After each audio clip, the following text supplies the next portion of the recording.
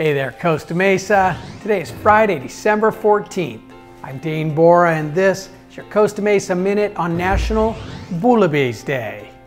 And since that is difficult to even say, I'm just going to wish my mom happy birthday. Now here's a look at what's happening here in town this weekend.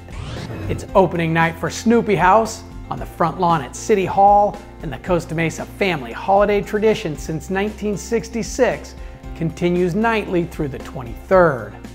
Local teens get two events in one this evening when the Parks and Community Services Department's teen program hosts dodgeball and dunk fest events at the DRC.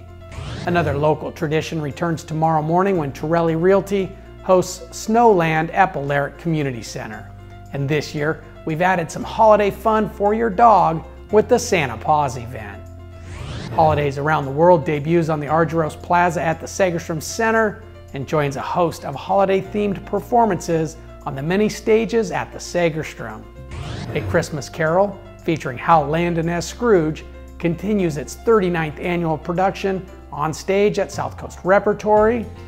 It's a quiet weekend across the street at the OC Fair and Event Center, but there's plenty of opportunities to get some of your holiday shopping out of the way at the marketplace. And that's some of what's happening this weekend here in Costa Mesa. I hope you have a great weekend, and I'll see you again on Monday.